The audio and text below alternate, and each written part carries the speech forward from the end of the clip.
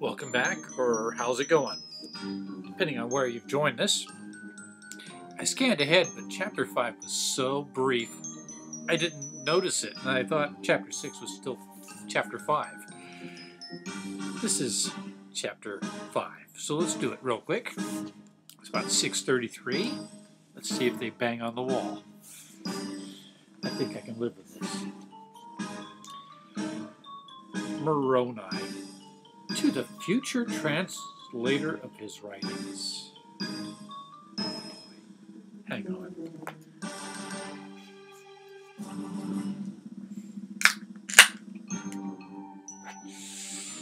This suddenly became necessary.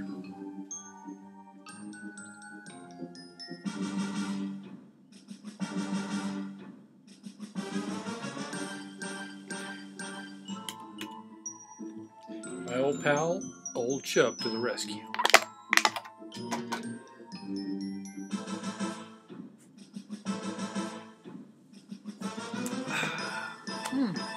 Pure delight. 1. And now I, Moroni, have written the words which were commanded me, according to my memory. And I have told you the things which I have sealed up. Who's he talking to?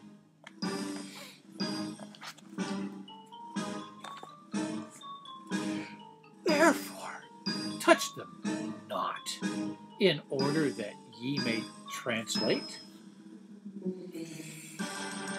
For the thing is forbidden you, except by and by, the sweet by and by, it shall be wisdom in God. Wow.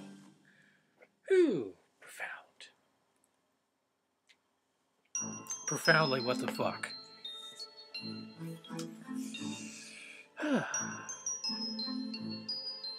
2. And behold, ye may be privileged, that ye may show the place unto those who shall assist to bring forth this work. God, he wrote those like, what, 1,500 years ago? Or something like that. 2,000 years ago almost? No, wait. Yeah, about, maybe 1,500 years ago. He was talking to Joseph Smith the whole time. Junior. It's amazing. You just have to believe in God. You accept this. And who knows what else. 3. That's where we're at. And unto 3 shall they be shown by the power of God. Wherefore they shall know of a surety that these things are true. I mean, case closed. 4. And in the mouth of 3 witnesses shall these things be established. And the testimony of 3, and this work in the which shall be shown forth the power of God, and also his word, of which the Father and the Son and the Holy Ghost bear record. So ask them if it's true.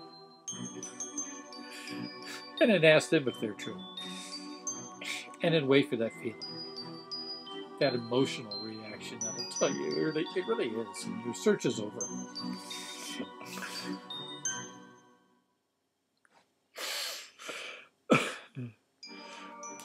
And all this shall stand as a testimony against the world at the last day. Because we're against the world, right? You know, that reality place where all the real stuff is happening. Yeah, that'll be over one day, and then fantasy and wishful thinking will take over, and everything you want will happen. After you're dead, you cash in. That's why you put, you build up treasures in heaven with good works. They'll tell you what to do. 5. And if it so be that they repent, because you scared the fuck out of them with nonsense, and come unto the Father in the name of Jesus.